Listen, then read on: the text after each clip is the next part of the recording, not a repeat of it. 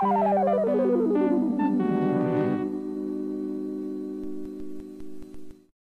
boys and girls, this is your old friend RJ City, and today I will be unboxing trading cards from 1986's Little Shop of Horrors. Little shop at the little shop of horrors, the little shop at the little shop of terrors, watch them drop.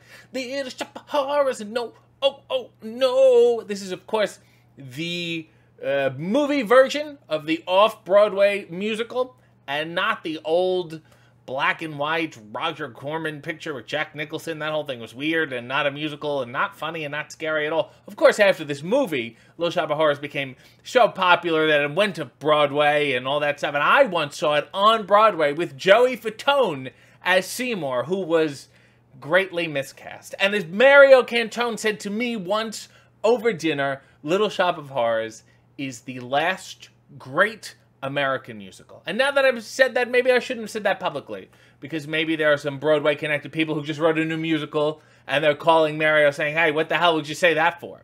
Because if there's one thing I know, it's that there's a lot of Broadway connected people who are watching this video right now. So without any further ado, let us unbox.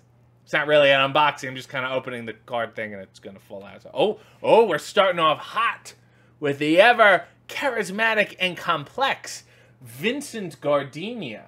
Can we, maybe if I go like this, maybe if I go, there we go.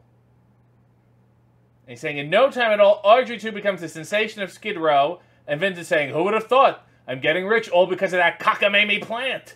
And of course, cockamamie is a word that we should continue to use. I don't think it's offensive. I think it's a word that should come back. As we lose words in the modern vocabulary, we should bring back ones like cockamamie. Oh! And the back of the card is, we're not writing like Mushniks needing cards. There's no like description on the back. These are just like double cards. This one is entitled Yikes. And it's Rick Moranis. Can we get it unblurry? Maybe I do have to always go this way, which is hilarious. It's Rick Moranis here. No, it's still blurry. Maybe if I go back. There we go.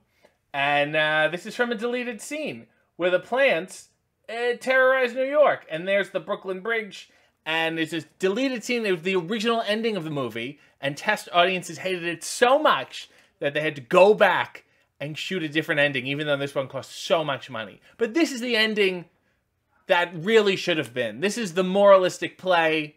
Seymour made a deal with the devil, and it should have cost him in the end. It really didn't cost him at all, which is quite unusual. Okay, next card.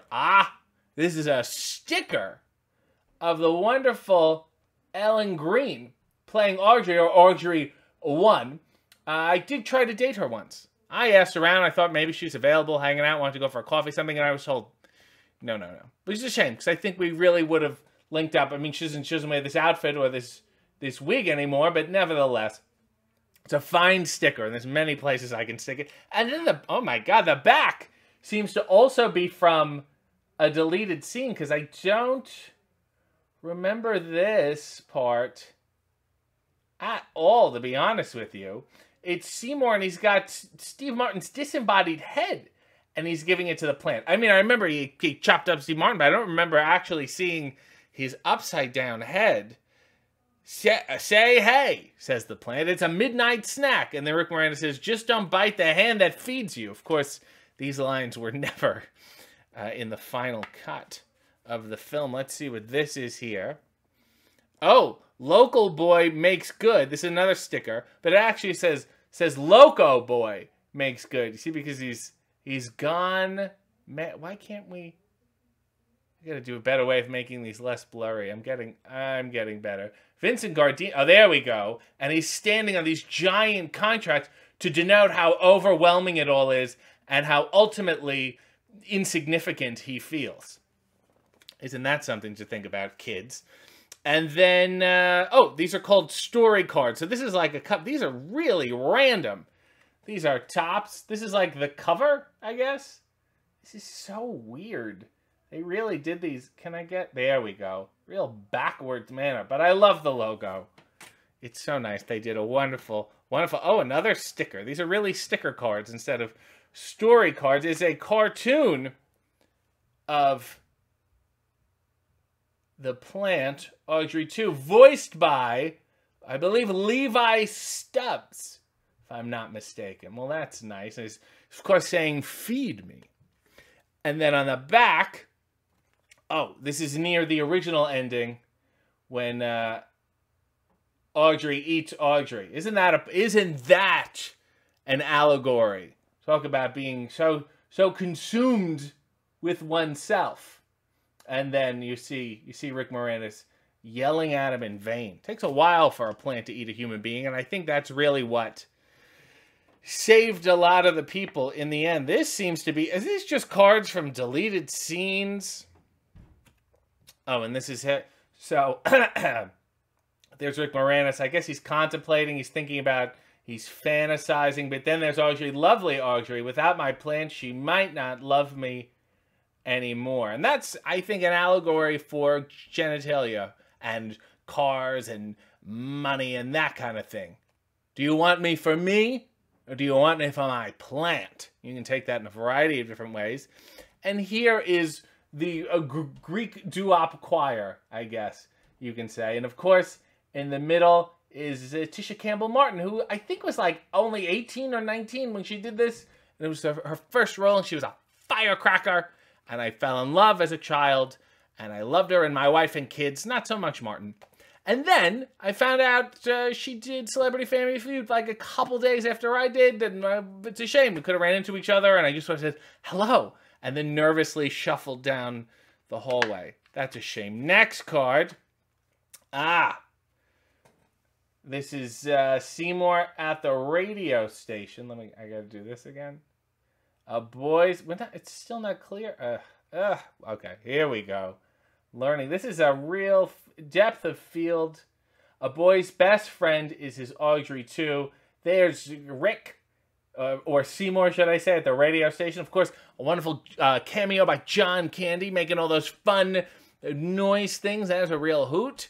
And then the plant tries to bite a woman's ass who's wearing a red dress. It's a wacky plant. And then here, wait, let me see if I can get this one right from the beginning. Mr. Mushnick, Seymour is saying, I know how to save the shop from going out of business. Look on him, Audrey. Seymour Krelborn, the miracle worker of Skid Row. That's my Vincent Gardenia impression. These cards are very much out of order. That one should have come fairly early. That's when the plant was first growing. People saw the plant. I love that it wasn't even like pay to see the plant. It was come for the plant, and then you're like, while I'm here, and I guess everyone at some point needs roses in their lives.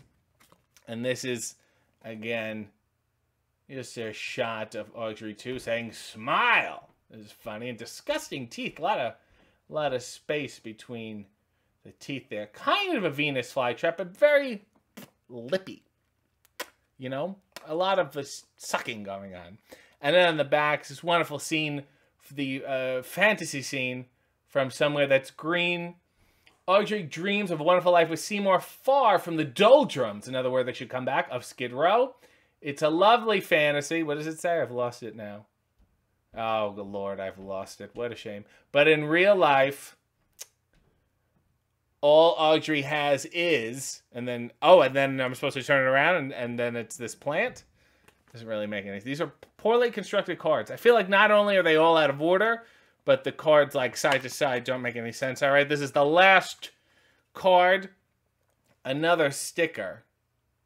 There's Seymour just trying his best to make it in this world, as we all are, with a put on your nervous smile and do your best. And finally, a little character card of Steve Martin as Orin Scrivello, DDS.